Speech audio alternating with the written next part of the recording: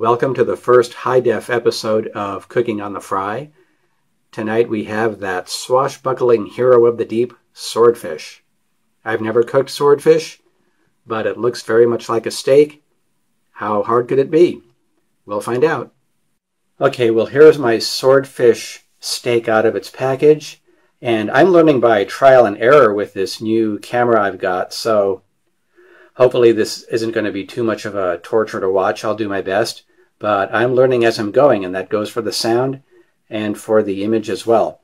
Anyway, I'm going to put this steak in the microwave at 20% for 2 minutes each side while I warm up my iron griddle.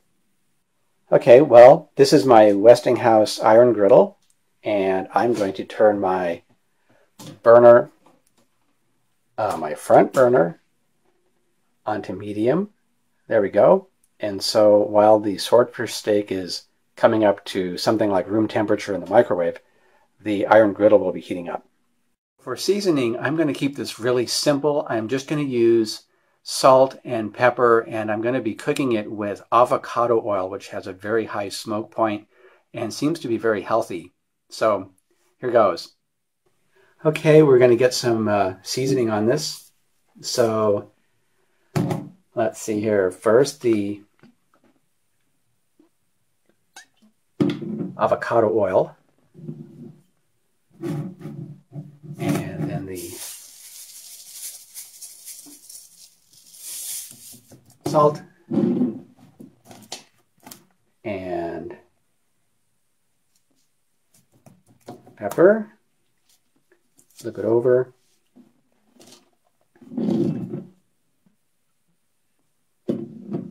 Oil, salt, pepper. There we go. One minimalistically seasoned swordfish steak. Okay, let's start cooking. Yep, that griddle is pretty hot. I'm going to let it go for, wow, I don't even know what to do here. I've never done swordfish. Well, how about 2 minutes, and we'll see what it looks like after 2 minutes. So here we go. Okay. Back in 2 minutes. Okay, we're about a minute into this, and I'm just going to turn this down. We'll take it a little lower and a little slower first time through with something I've never cooked. As we can see from the sides here, it's really just starting to cook through from the bottom. So I'm going to leave it right where it is for another minute.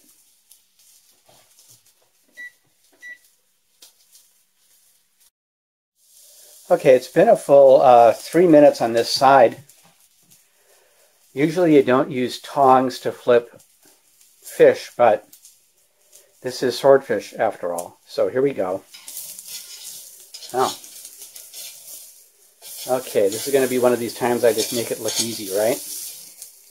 That went well.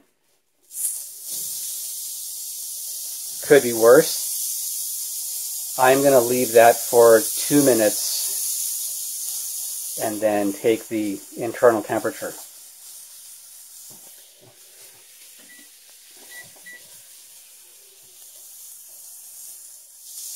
Okay, it's been 2 minutes on this side. I'm going to put the thermometer in there, and let's see what the internal temperature is. I'm going for 145. So we are just not quite making it. 1 more minute. Okay, it's been another minute, so we're 3 minutes on each side, basically, now, and let's see what our temperature is. Looking for 145.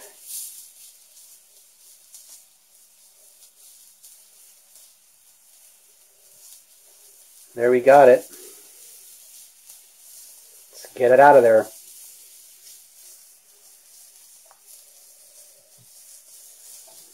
Let's see if I can do a better job of picking it up this time.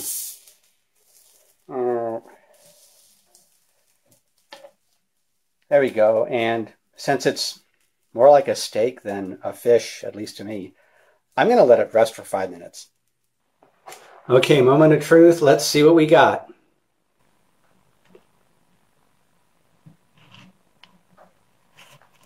Oh, wow, it's juicy. Comes apart easy. Let's see if I can cut into here. And there it is. I'm going to take a taste.